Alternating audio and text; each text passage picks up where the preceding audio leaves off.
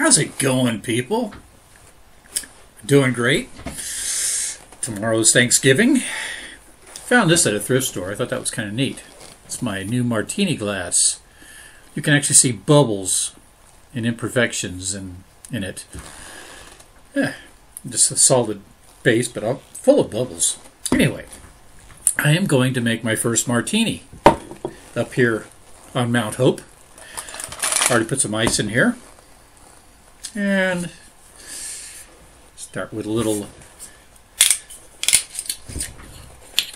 extra dry gin. This is a new martini mixer. The other one was metal, and I was getting frostbite with it. I took it camping. Martinis camping. Not really a great match. Spent a lot of time passed out in my tent. And it's so damn cold up there, and here I am. Yeah. They were a hit, though. Everybody had to have at least one. One of my friends had like 6. Okay, and little extra dry vermouth. And about a half a measure. Yeah, that's about right.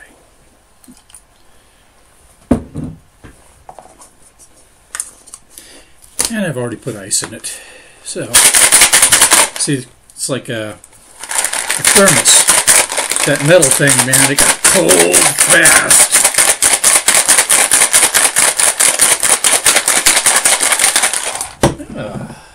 And I've speared a couple of green olives in advance.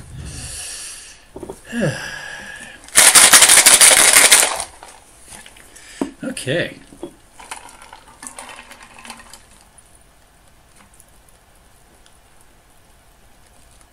Ooh.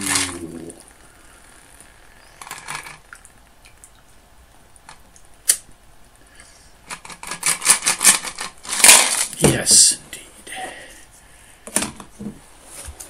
All right. Starting one tradition and continuing another. I had to finally do another section. Ooh. Wow, it's got bits of ice in it. I had the gin in the freezer too. Okay. Section 112 of the DNC. Let's read the masthead. Revelation. Given through Joseph Smith the prophet to Thomas B. Marsh at Kirtland, Ohio, July 23rd, 1837. Sorry, a little dyslexia there. I managed with it anyway. The word of the Lord unto Thomas B. Marsh. Wait. The word of the Lord unto Thomas B. Marsh concerning the 12 apostles of the Lamb. The prophet records that this revelation was received on the day on which the gospel was first preached in England, spreading the disease. Ooh. Thomas B. Marsh was at this time president of the Quorum of the 12 apostles. The 12 to send the gospel abroad among all nations. They are to act under the direction of the first presidency. Others may be authorized by the 12 for ministry among the nations. The key of power in the priesthood committed to the first presidency and the 12. The present designated as a dispensation of the fullness of times. This sounds like it's just crackling with high-intensity action.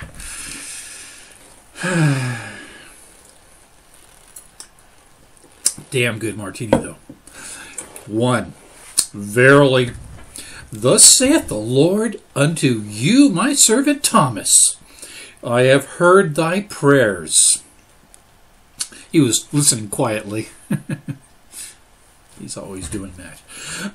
And thine alms have come up as a memorial before me in behalf of those thy brethren who were chosen to bear testimony of my name and to send it abroad among all nations, kindreds, tongues, and people, and ordained through the instrumentality of my servants. Okay. 2. Verily, I say unto you, there have been some few things in thine heart and with thee, with which I, the Lord, am not well pleased. Now that's a surprise. 3. Nevertheless, inasmuch as thou hast abased thyself, thou shalt be exalted. Good groveling. Therefore, all thine sins are forgiven thee. Every one of them. Clean slate. 4. Let thy heart be of good cheer, since you insist. Oh, that's the spirit. Might have to make another before this video is done. How long is this? Not too bad. Let thy heart be of good cheer before my face. That's God. Okay. And thou shalt bear record of my name, not only unto the Gentiles, but also unto the Jews, if you can find any, in Missouri and Ohio. And thou shalt send forth my word unto the ends of the earth, because we all know that, there's all, look at all these different corners, all ends of the earth. Okay. 5. Contend thou, therefore, morning by morning, and day after day, let thy warning voice go forth. And when the night cometh, let not the inhabitants of the earth slumber because of thy speech.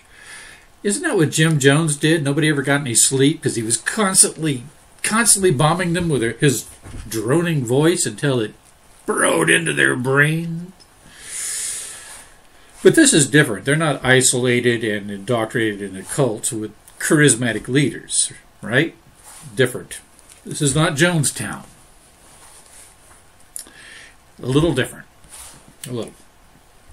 6. Let thy habitation be known in Zion.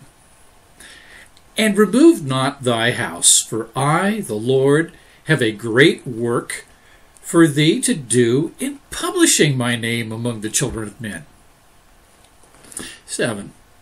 Therefore, gird up thy loins for the work. Let thy feet be shod also. Does he need to see a blacksmith, or can he just use regular shoes? I mean, yeah, wear shoes. Good thing he mentioned that. He might not have done it otherwise. Okay, sorry.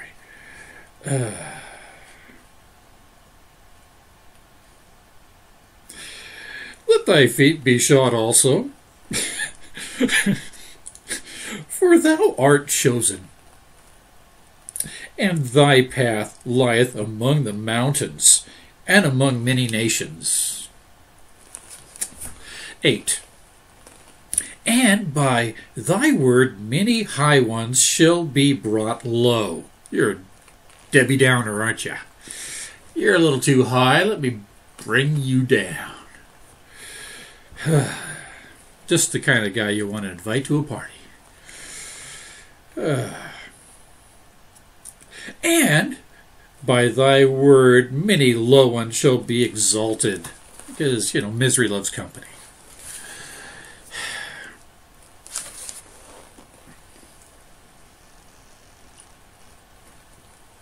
I have to make another one. This chapter's dragging on too long. All right. 9. Thy voice shall be a rebuke unto the transgressor. And at thy rebuke let the tongue of the slanderer cease its perversiveness. 10. Be thou humble, and the Lord thy God shall lead thee by the hand and give thee answer to thy prayers. Humble yet surprisingly arrogant at the same time. It's a strange little mixture there, like oil and vinegar, you just have to keep shaking it. Like I do my martinis, which I need another one. Excuse me. Little intermission here. The ice is still okay. See why I don't do these very often? These DNC readings. Oh, that's a little bit stronger than the last one. Yeah. But what the heck? Tomorrow's Thanksgiving. And I'm going to eat, so...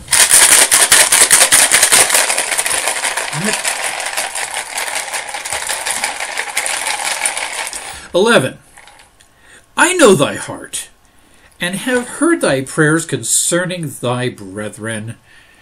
Be not partial towards them in love above many things. But let thy love be as for them as for thyself, and let thy love abound unto all men and unto all those who love my name.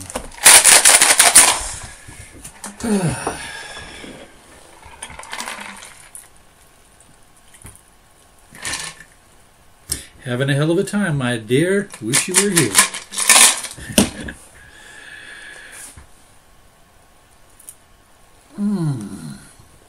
That helps. All right. 12. And pray for thy brethren of the 12. Admonish them sharply for my name's sake. And let them be admonished, because they're probably guilty of something, for all their sins. And be ye faithful before me unto my name. 13. And after thy temptations, and after their temptations, I, the Lord, will feel after them. And if they harden not their hearts, and stiffen not their necks against me, they shall be converted, and I will heal them with a mighty washing of the brain.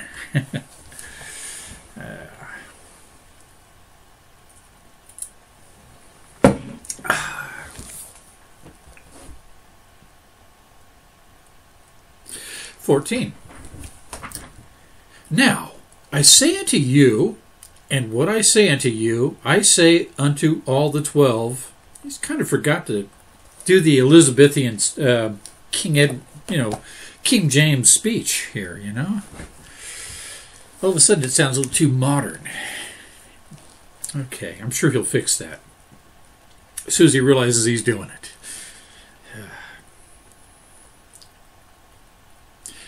They shall be converted, and I will heal them.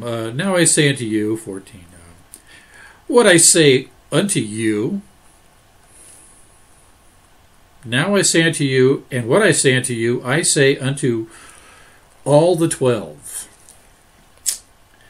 Arise and gird up your loins. Could have said thy right there. It sounded better.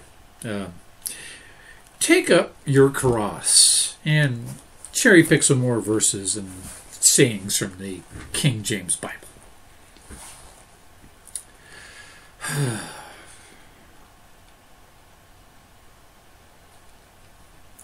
Follow me and feed my sheep. Don't forget that. And it's not an insult to be called a sheep if you're a sheeple. 15. Exalt not yourselves, or thyselves. I'm helping. Rebel not against my servant Joseph, for verily I say unto you, I am with him. He's in those magic rocks. He keeps in his hat. And my hand shall be over him. And the keys which I have given unto him, and also unto you, wait.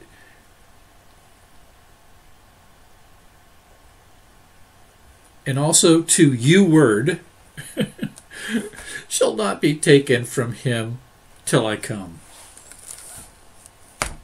Which, you know, I mean, still hasn't done that yet, so I guess Joseph Smith's alive somewhere with the holy keys.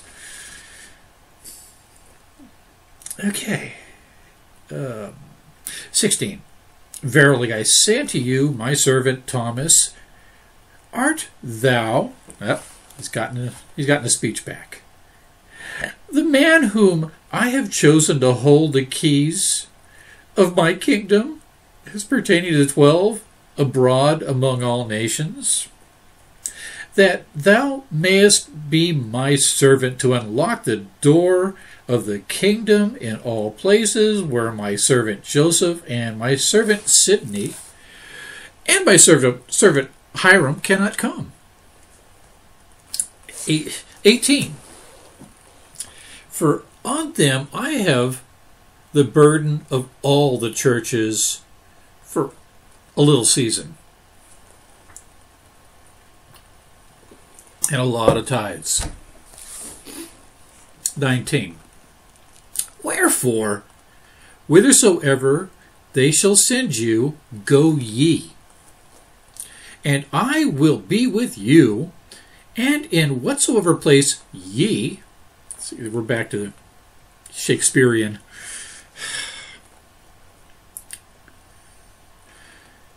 Ye shall proclaim my name, an effectual door shall be opened unto you, that they may receive my word. 20. Whosoever receiveth my word receiveth me, and whosoever receiveth me receiveth those, the first presidency, whom I have sent, whom I have made counselors for my name's sake unto you. 21. And again I say unto you, that whosoever ye shall send in my name, by the voice of your brethren, the 12 duly recommended and authorized by you, shall have power to open the door of my kingdom unto any nation, whithersoever ye shall send them. 22. Inasmuch as they shall humble themselves before me, and abide in my word, and hearken to the voice of my spirit.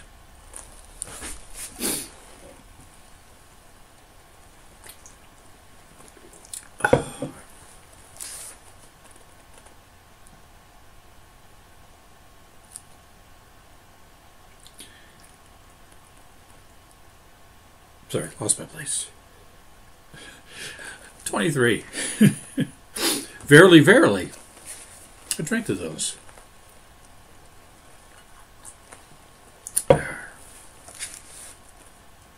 I say unto you, darkness covereth the earth, and gross darkness the minds of the people, and all flesh has become corrupt before my face. Again.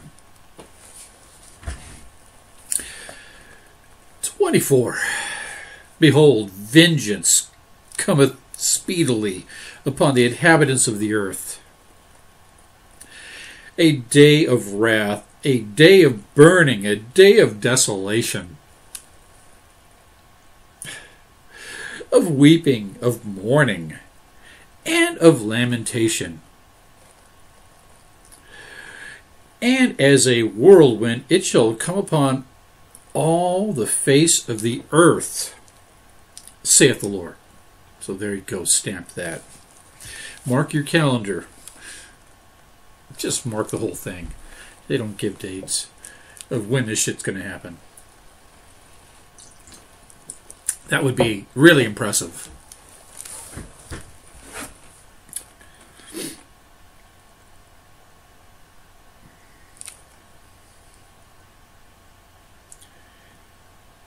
"25. And upon my house shall it begin, and from my house shall it go forth, saith the Lord." 26. "First among those among you, saith the Lord, who have professed to know my name and have not known me, and have blasphemed against me in the midst of my house, saith the Lord." Thought he didn't know about that, huh? 27. "Therefore, see to it that ye trouble not yourselves concerning the affairs of my church in this place, saith the Lord." 28. "But purify your hearts before me, and then go ye unto all the world and preach my gospel unto every creature. Who has not received it. Sorry. 29. And he that believeth and is baptized." Can you wait till after you're dead and have Mitt Romney do it for you? Yeah.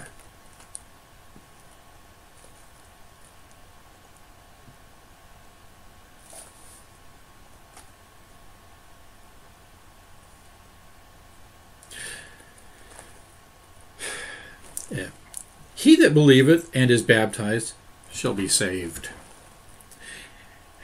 And he that believeth not and is not baptized shall be damned." You got to do both of those things. So you can't just, take the one step.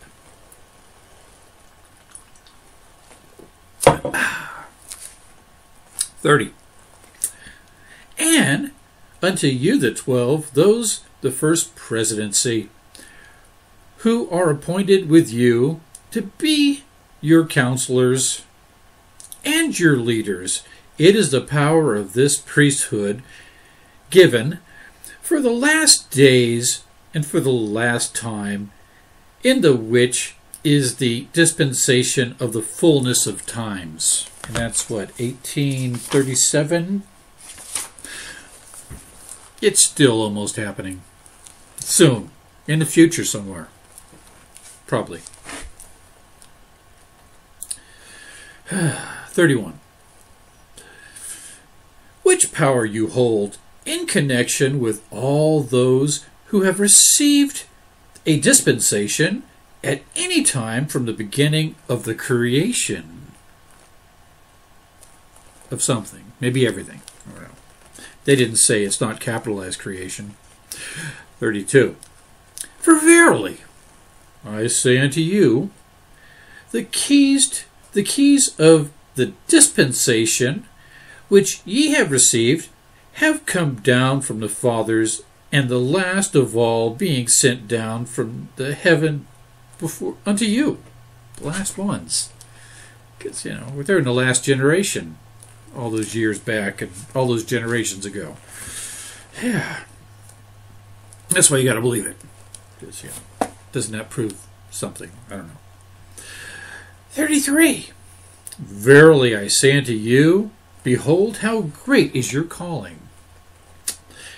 Cleanse your hearts and your garments, lest the blood of this generation be required at your hands." That's kind of scary. Isn't that what ISIS is saying? That, it's, required of them, the blood of other people in this generation.